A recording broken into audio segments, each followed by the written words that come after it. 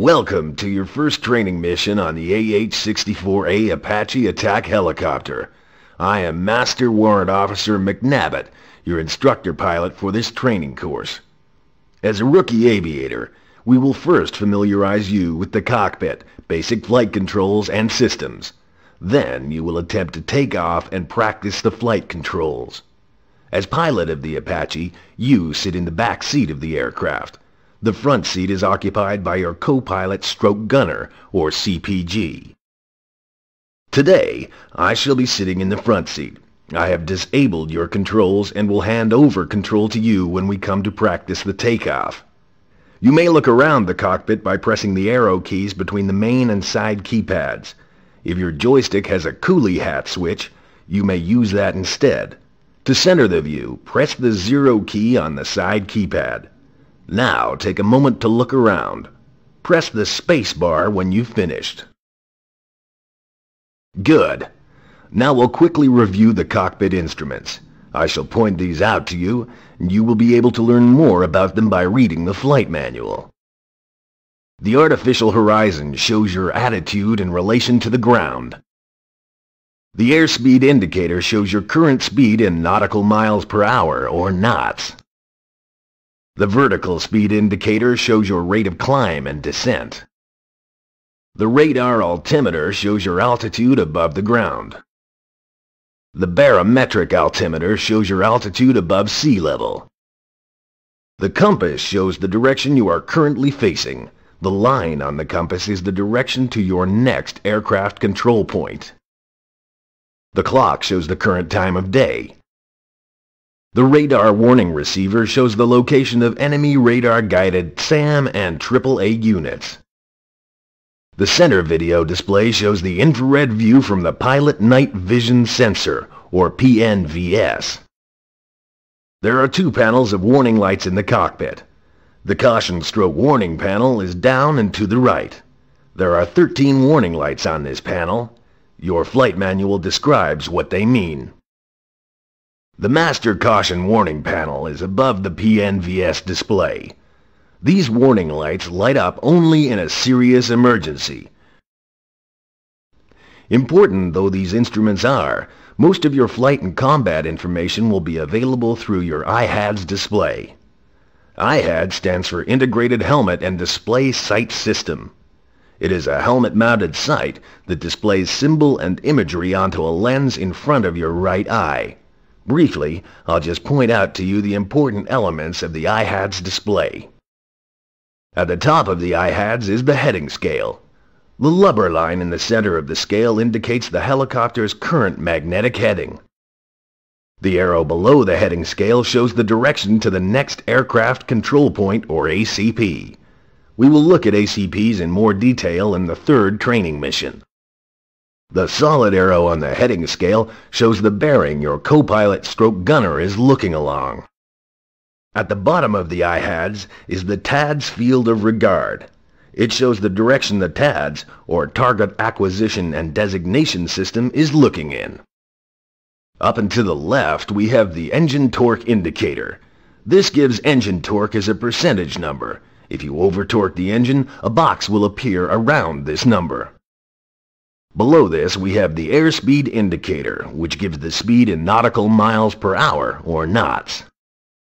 To the right we have the altimeter. The digital readout gives the radar altitude in feet. Next to this is an analog altitude and vertical speed display.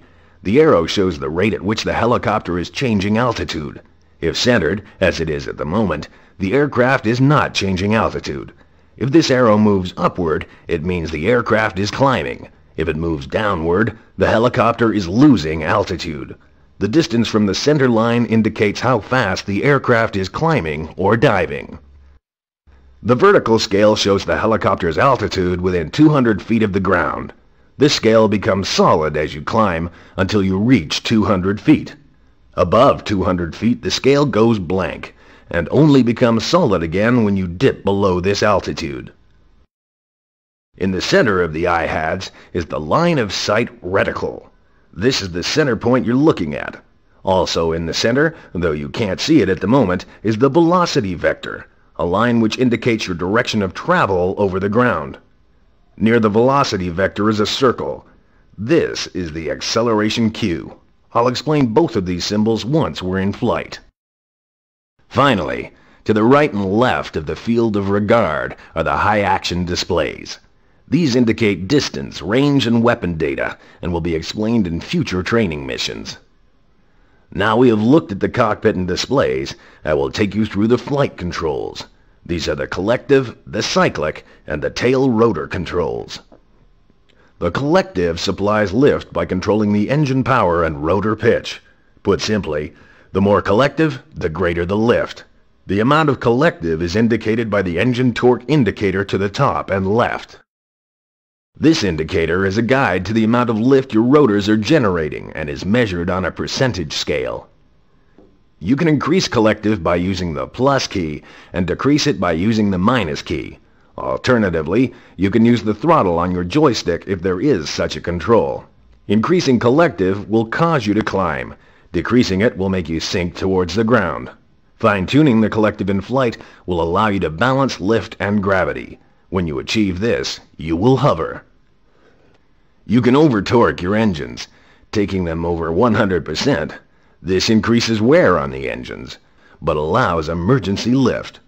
When the engines over-torque, a box will appear around the torque indicator. Aside from the collective, the other important control is the cyclic. Most of you will be using a joystick to control the cyclic, but you can also use the direction keys on the side pad of the keyboard as well. The cyclic controls the pitch and bank of the helicopter's rotor disc. Moving the cyclic tilts the rotors, causing the aircraft to fly in the direction of the tilt. If you push the stick forward, you'll fly forward. If you push it to the right, you'll fly sideways to the right. If you pull it back, you'll fly backward, and so on. A simpler way to describe this is if you imagine the main rotors as creating a column of lift or thrust downward, with the helicopter balancing on the top of the column. If you tilt the column forward, the thrust tilts backward, pushing the helicopter forward. If you tilt it to the right, the thrust is directed to the left and the helicopter flies right. The more you tilt the rotors using the cyclic, the more thrust is being used to fly forward or sideways or whatever. Of course, because less thrust is being directed downward, the helicopter will lose some of the lift that is keeping it aloft. Therefore, when you fly in any direction, you will usually have to increase the collective to compensate for the reduced lift. The final control is the tail rotor control. The tail rotors stop the helicopter from spinning due to the engine torque, and if they fail, the aircraft will go into an uncontrollable spin. They can also be used to yaw or point the helicopter in different directions. On the keyboard, you use the period key to yaw right and the comma key to yaw left. If you have a rudder control on your joystick, you can control the tail rotors by twisting the joystick clockwise or counterclockwise. Note that the tail rotors work best at low speeds or in the hover. At high speeds, they become less effective. Now that we've been through the instruments and controls, we will try some basic flight. I will now teach you to turn on the engines, climb to a hover using the collective alone, and then fly using the cyclic. Now, start the engines by pressing the E key. When the rotors are up to speed, increase the collective to around 90% and we will take off. Without touching the cyclic, I want you to use the collective to climb to 200 feet. When we approach this height, I want you to ease off slightly on the collective until our rate of climb slows and we go into a hover at around 200 feet. I would like you to try and maintain us at that height for a count of 5.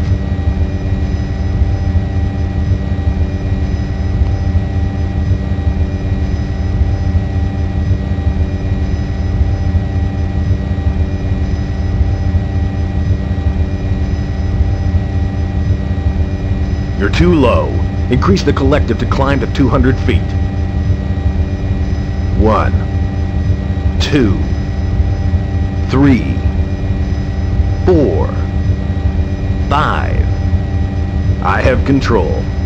Good. You have managed to climb into the hover. We will now try to use the tail rotor controls.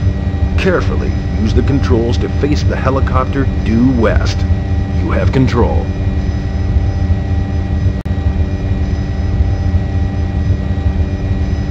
I have control. Good. You faced us west. Now try again and face us due east. You have control.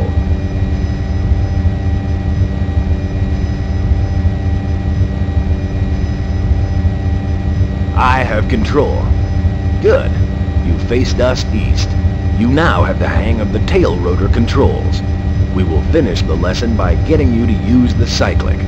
I will release the controls to you shortly. I want you to gently use the cyclic to make the helicopter fly forward. Remember to increase the collective when you tilt the rotor disc so as to prevent losing altitude. Once you have tried flying with the cyclic and collective, you can fly about wherever you wish. Try not to crash if you can. We can afford to lose you, but this is an expensive machine. You have control.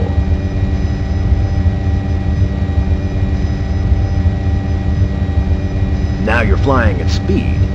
Look at the velocity vector and the acceleration cue in the center of the IHADS. The line is a representation of the helicopter's longitudinal and lateral ground velocities.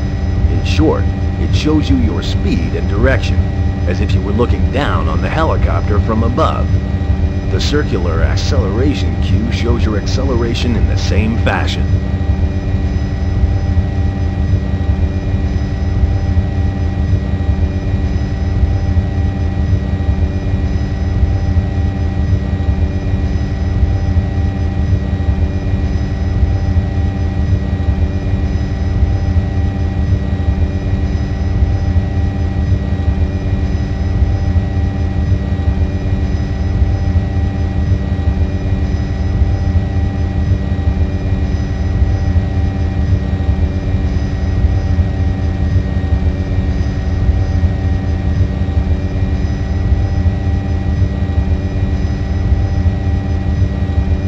Now mastered the cyclic control.